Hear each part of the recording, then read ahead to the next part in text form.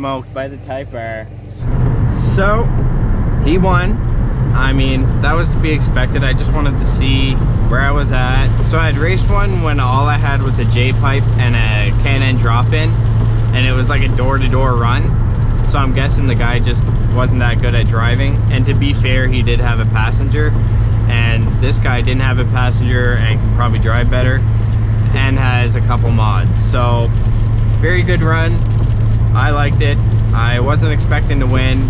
I was hoping to stay a little closer up top, but Type R took the W. I'm not sure if you could tell, I can shift a lot faster with this setup than the spec setup. Just the way the clutch engagement was, the clutch pedal, I never adjusted it. However they installed it is where I left it. And I don't know. I found I couldn't shift as good with that setup.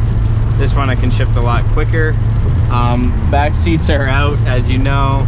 I should have took out the passenger seat. I maybe would have held on a little better because this is probably 100 pounds, but I'm not getting my car to do a couple friendly pulls. Very happy with the TL, no complaints. Once I get full bolt-on tune, by then he'll probably have more mods than the tune and we'll rerun it. But for now, that's kind of a base run where we're at.